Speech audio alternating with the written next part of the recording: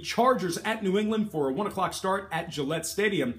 New England opened the 6.5-point favorites with the total at an even 49. Since the betting opened up, no surprises here. We've seen a good amount of that early money come pouring in on the Pats to get the job done.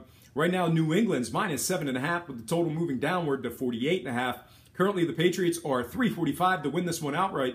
And at the moment, just 45% of the public money's on the Chargers to get the job done.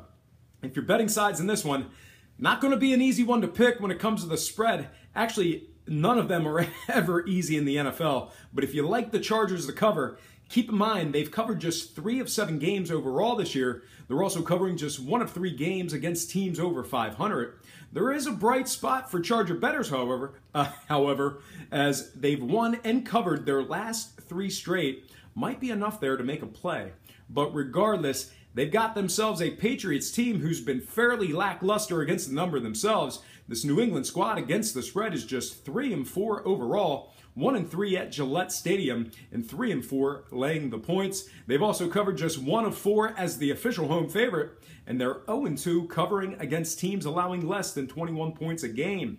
And before last week's blowout win against the Falcons, New England went just 1-2 against the spread in their previous 3 games. All said and done, I really don't want to touch the spread based on the trends, but I might want to make a play on the total here. Patriots games are 0-3 to the overs in their last 3. That seemingly suspect Patriots defense has held their opponents to just 12 points per contest in those 3 games. Meanwhile, very similar story on the Chargers side, as their games are 0-2 to the overs in their last 2 themselves. They held their opponents to just 8 points per contest on average in those two matchups.